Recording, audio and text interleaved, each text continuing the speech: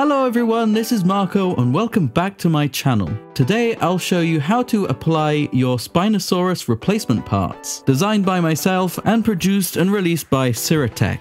Not only I'll be showing you how to replace the head, but also the tail segment and the feet. This is to achieve a more realistic and screen accurate look for the model, getting rid of all those weird looking proportions. I won't be doing any fancy repaints, I'll be painting the parts to blend in with the original figure.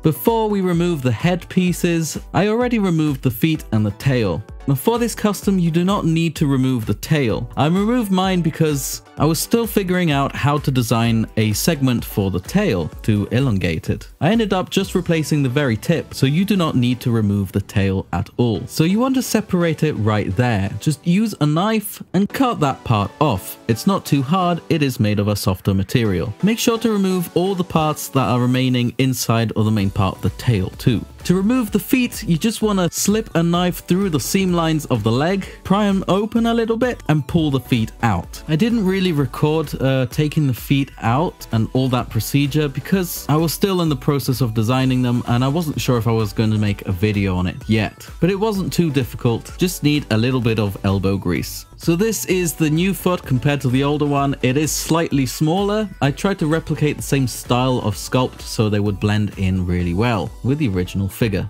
So let's have a look at that tail replacement piece. As you can see, it fits in right there and it elongates the tail by quite a bit actually. Look at the difference there. So all you need to do now is apply super glue in that seam line and join the two pieces together. I make sure I use some spray activator too, so that helps me glue the parts together even quicker. So once you've joined the two segments together, you want to hold them in place for quite a bit for the glue to set. So this is the tail finished. I made sure to replicate the sculpting style as closely as possible so the new part would blend in perfectly. Say bye-bye to that short little tail. So as you can see, the new feet have a little peg, just like the original one. So all you have to do is just pry the leg open a little bit and slide the new foot in, glue the seam lines together again, and that's it. And the foot still spins. If you want, you can glue it right there like I did because I don't really like my feet to spin around like that. If you've removed the tail, I recommend adding some hot glue on the ball joint right there and then pushing it back together so it stiffens the articulation a little bit.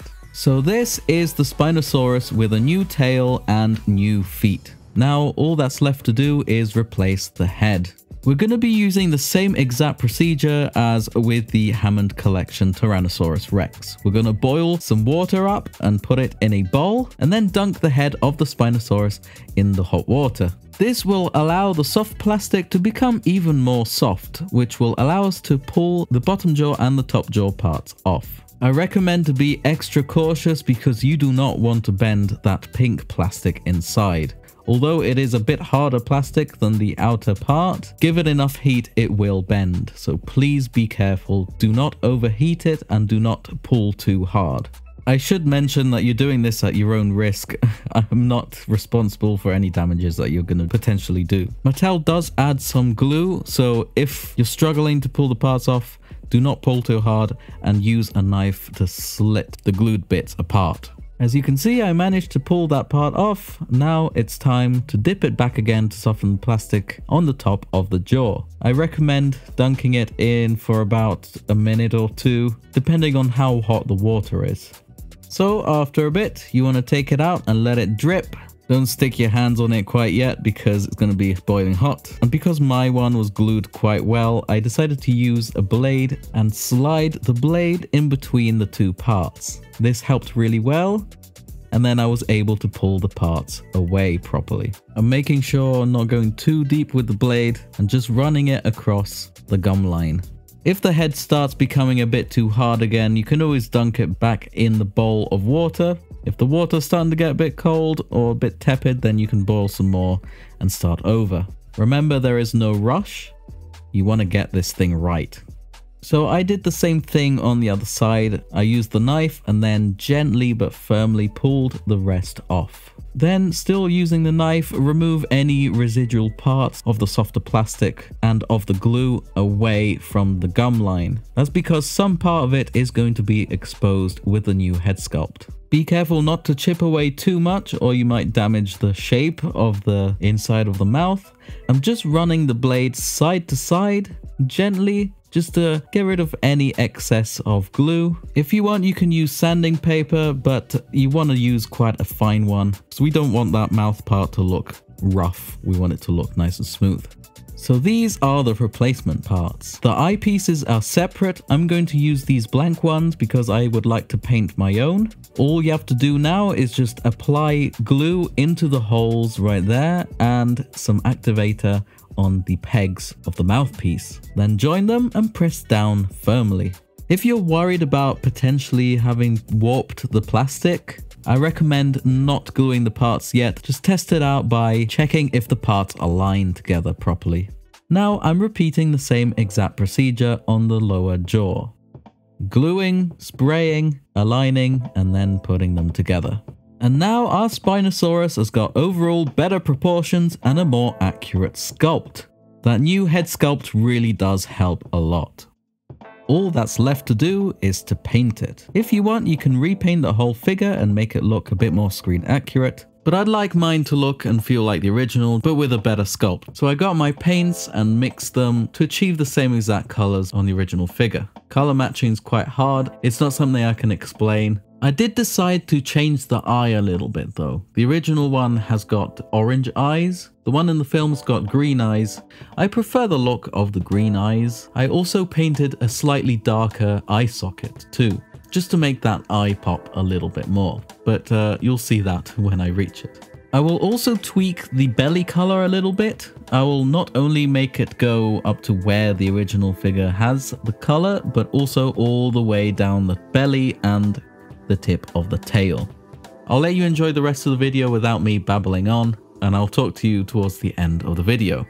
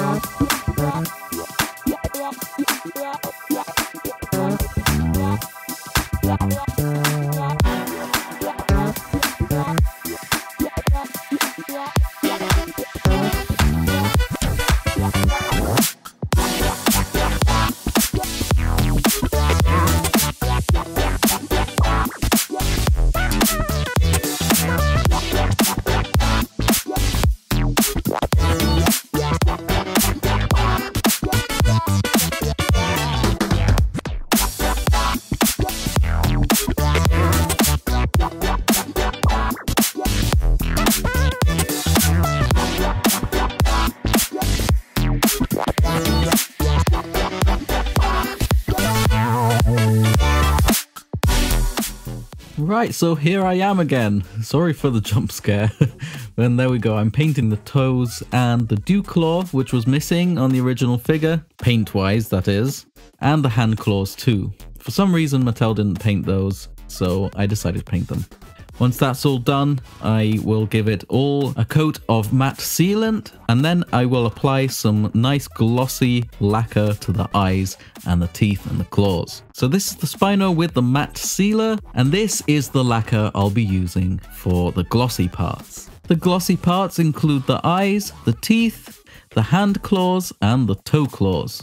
So once I applied all the gloss, I also decided to get the sticker off of the old foot and apply it onto the new one.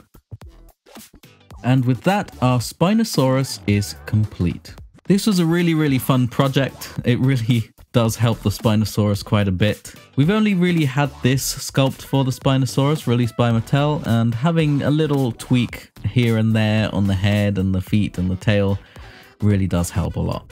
Syrett has released the head pieces already. I think he's interested in releasing the remaining parts too. If not, I will be having them on my Etsy store. So just keep an eye out on social media, on Syrett's page and mine, just to keep up with any news. Here's a comparison with the old Spinosaurus, and yeah, it really does make a heck of a difference. Let me know what you think of it in the comment section down below. So I hope you enjoyed this video. Thanks so much for watching, and I'll catch you in the next one. I would like to give a massive thank you to all of my Patreons. Seriously guys, your support really does mean the world to me, as it helps me do what I love for you. You help me buy materials, and most of all, you give me a helping hand with improving the quality of the content of my videos. Even if it's just a small donation, every little helps.